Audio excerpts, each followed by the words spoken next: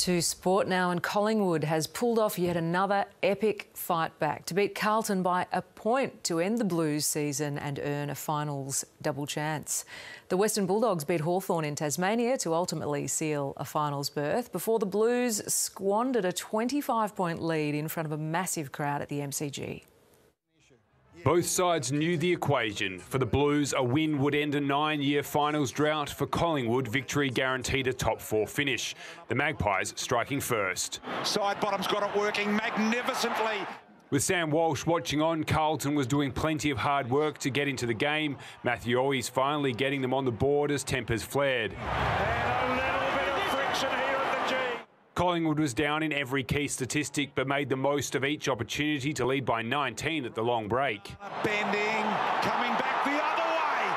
Goodness gracious me! Whatever Michael Voss said had an instant impact. Adam Cerra converting in the opening minute. Suddenly it was all Carlton as they kicked 6 unanswered goals. Collingwood needed to respond and Jack Ginnivan delivered, but it was a brief respite as the Blues kicked 8 goals to 1 to lead by 24 points at the final change. Motlop ground level, got his second in the quarter. Carlton wasn't giving Collingwood an inch. But as they have done so many times this season, the Magpies dug deep. As the clock ticked down, Beau McCreery produced something magical. McCreery.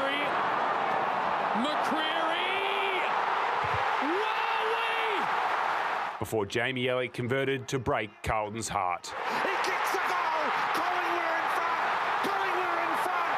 Can you believe it? Earlier, the Western Bulldogs did exactly what was needed to keep its finals hopes alive, beating Hawthorn to move into the top 8.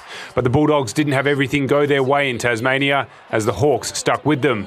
Perfect start for the Hawks for the turn. Ultimately, Luke Beveridge's team got away, recording a 24-point win to put the pressure on Carlton. Tom Wildey, ABC News. Sydney has secured a finals double chance with a hard-fought 14-point win over St Kilda at Docklands. The Swans needed to win and make up percentage on Melbourne to claim a top 2 spot and a home qualifying final.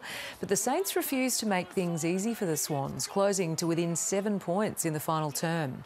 Sydney hung on to win, but not by enough to secure a home final, and will be sweating on the fitness of Tom Papley, who was subbed out with concussion.